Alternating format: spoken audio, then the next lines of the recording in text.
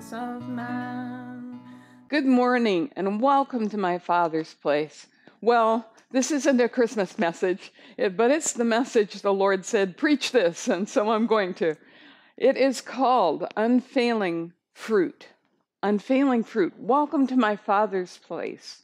We are going to talk about unfailing fruit today and what the result is of having it.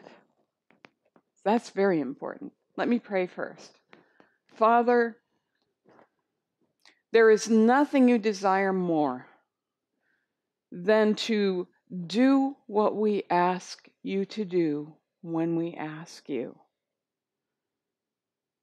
But you've shown me our hearts need to be right. We need to be in line with your will. So, Lord, I pray you would make it so through this message today.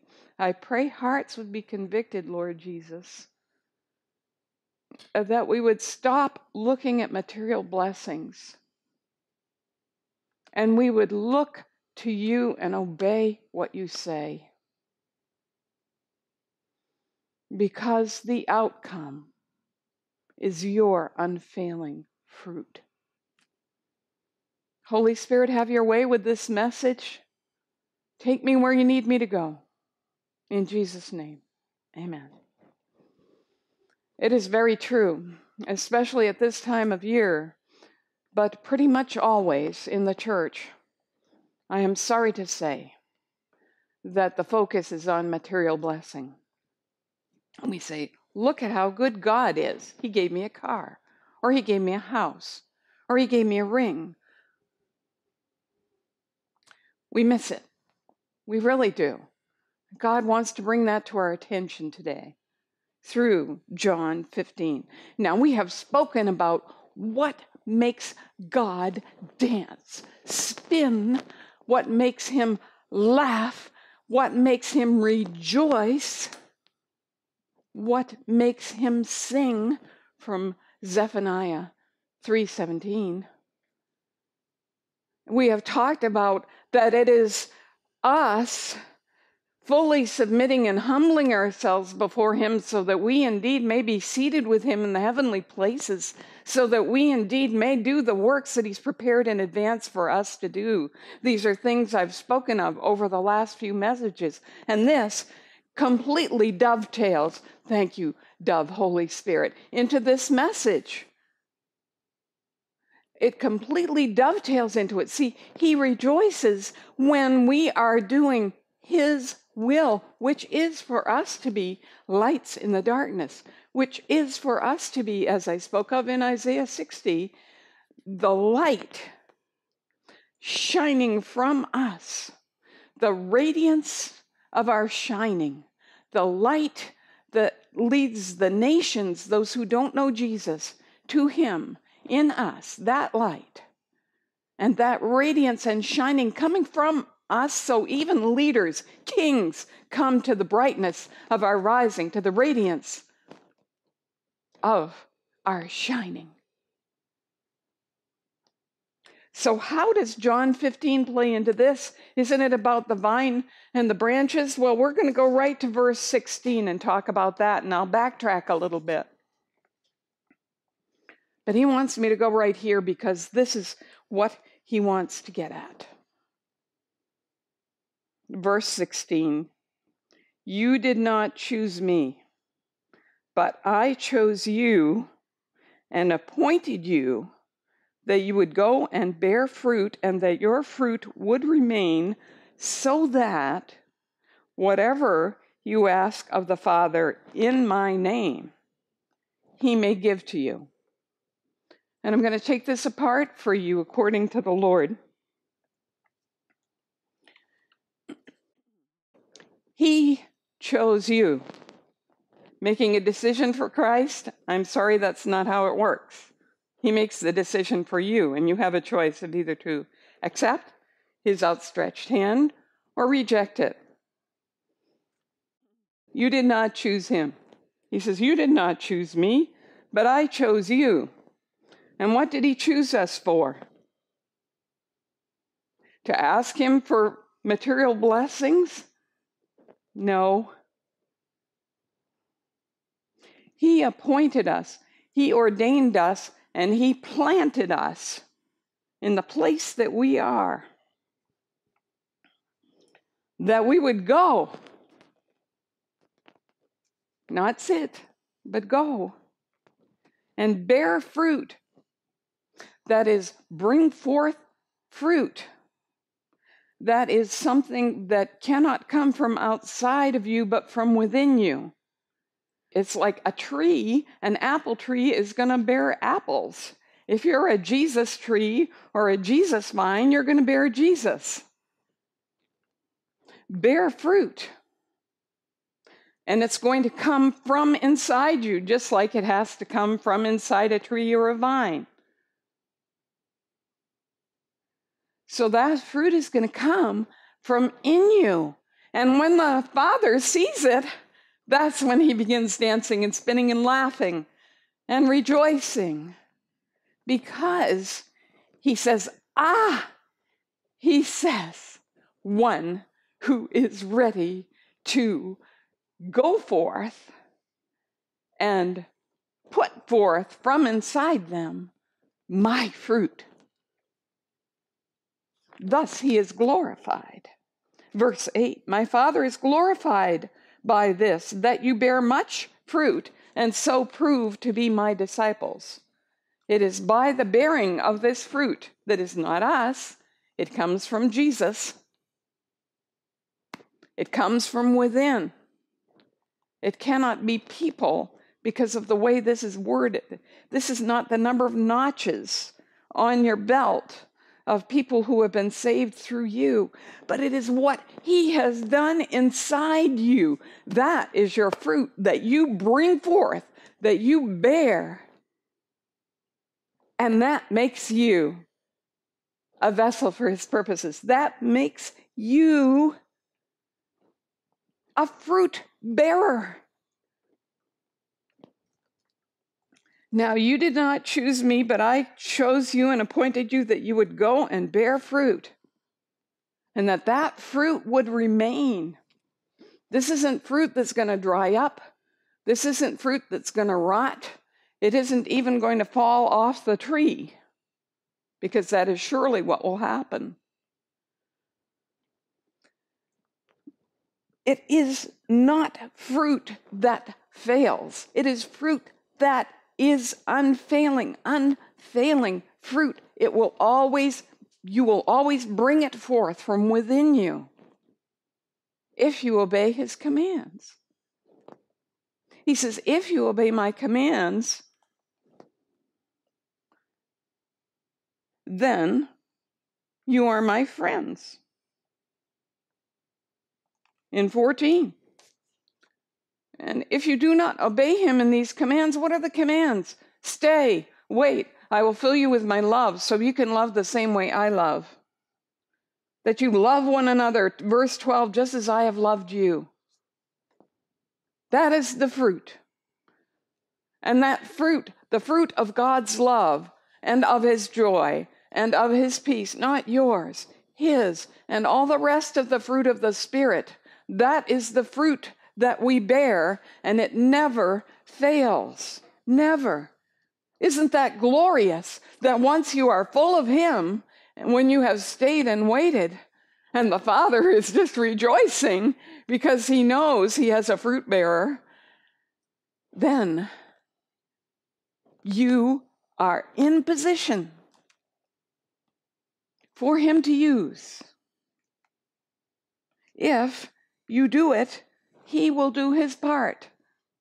If you ask Him, He will fill you with His Spirit, and you will be equipped, prepared, and you will have fruit that you will bear, and it will be food for others. If you go back to Ezekiel 47, in the 12th verse, by the river, on its banks. Actually, these are two rivers for those who know their scripture, but I'll read it this way. By the river on its banks, on one side and on the other will grow all kinds of trees for food, spiritual food, Their leaves will not wither, and their fruit will not fail. They will bear every month, because their water flows from the sanctuary, and their fruit will be for food, and their leaves will be for healing.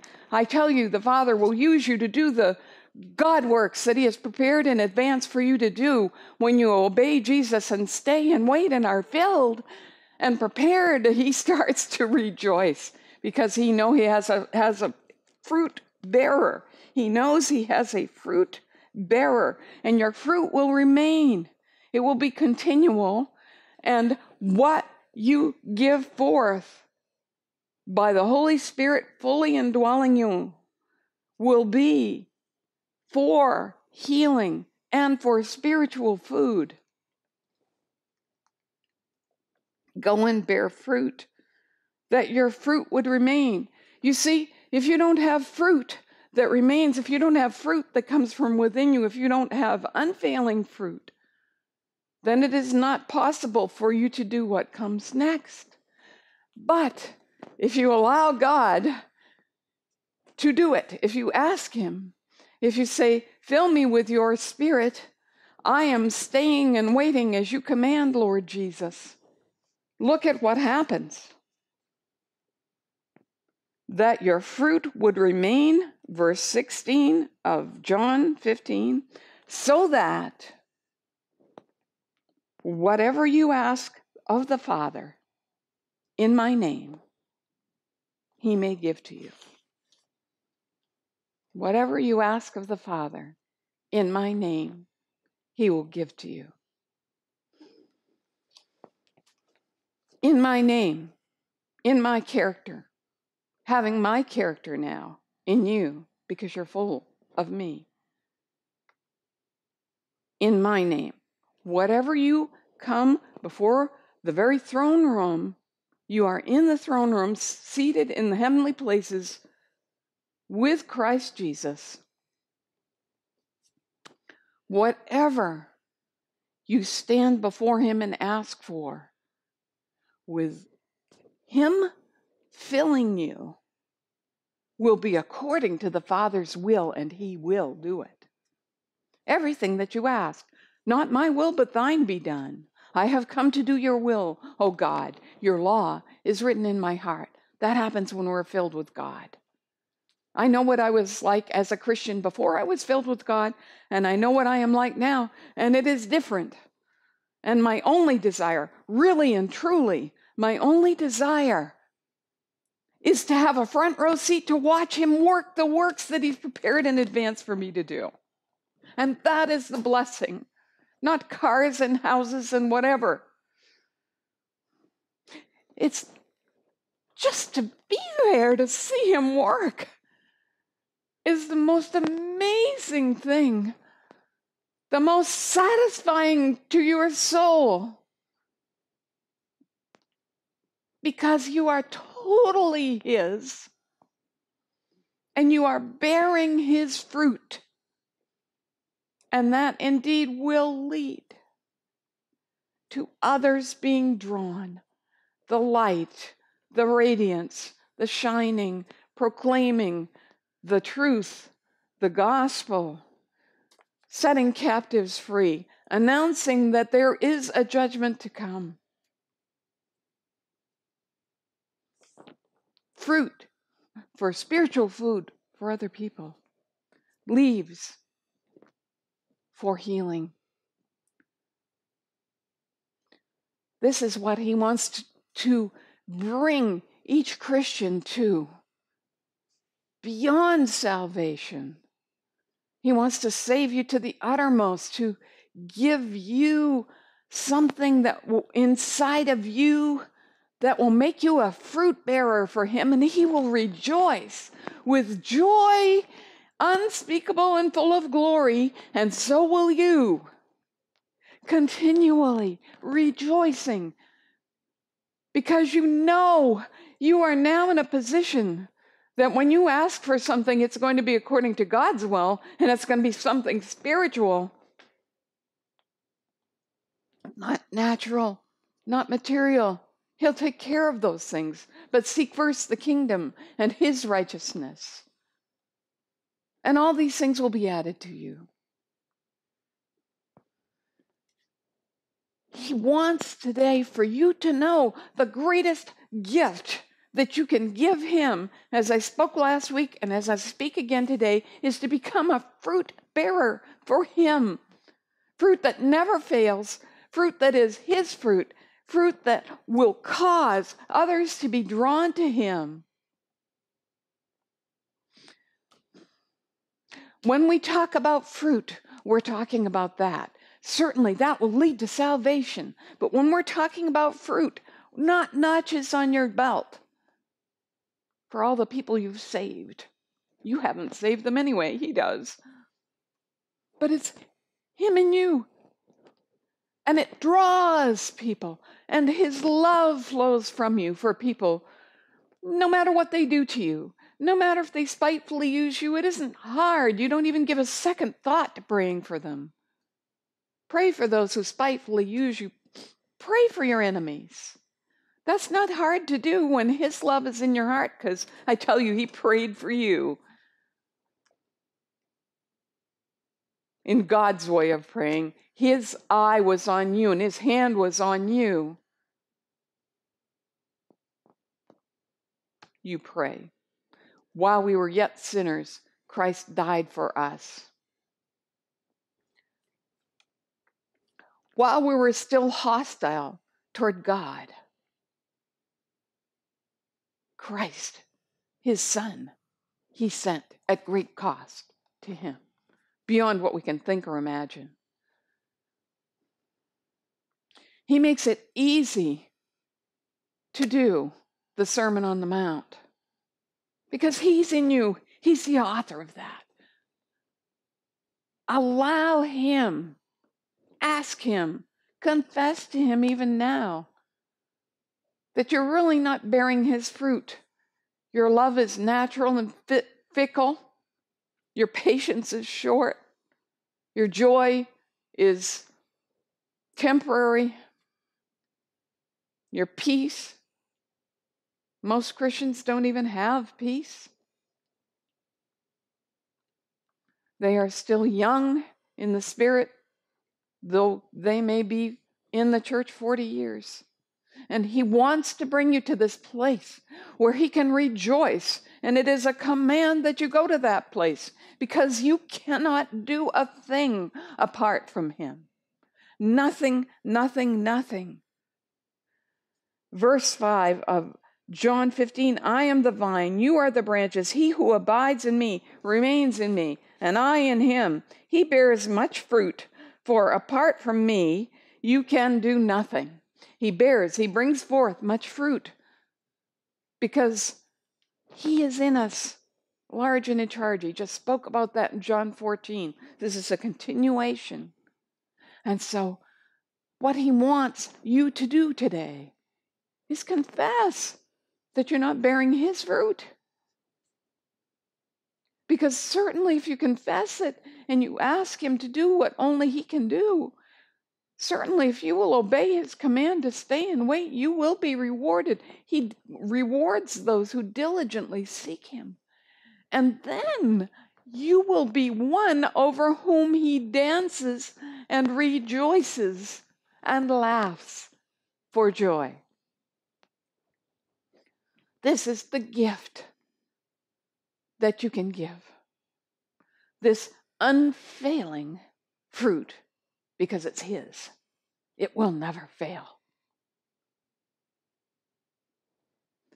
Then, whatever you ask, he will do, because you will be asking it in the character of Christ, having become a partaker of his divine nature. There is no greater blessing than to be a part of his plan with him fully indwelling you. Your desires and requests to him will change entirely to see the world around you through the eyes of Jesus and to pray for the same kinds of things to happen as happened when he walked the earth, and even greater things. His unfailing fruit, he is glad to give you if you will confess that yours fails. It is your decision. Go to him now. And in the meantime, these are for healing. And I pray right now in the name of Jesus that whatever kind of healing you need, spiritual or physical, right now, that his power would go forth through this message. Father, heal those who are watching and listening, Lord. Heal them by your power. Let this fruit be evident, that you may be glorified, that I may prove to be your disciple. I am asking in the character of Jesus, possessing his divine nature. Let it be done, Lord Jesus, in your name. Amen.